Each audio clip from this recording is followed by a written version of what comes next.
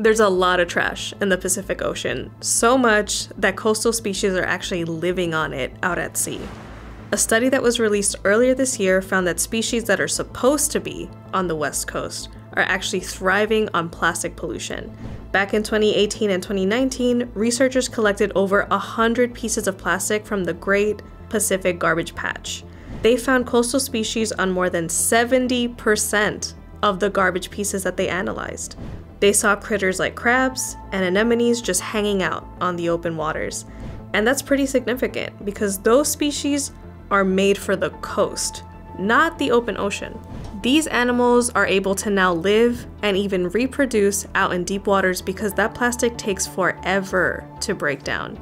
And there's enough trash clustered together that it gives animals a chance to live on these floating environments out at sea.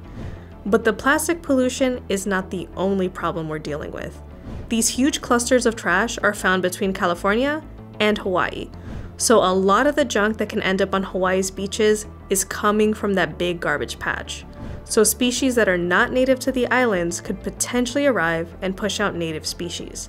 Researchers are still trying to figure out the long-term implications of finding coastal species far away from their intended homes. Thanks for watching Extreme Earth, and we're so sorry that we have to constantly remind you about all of this. Bye!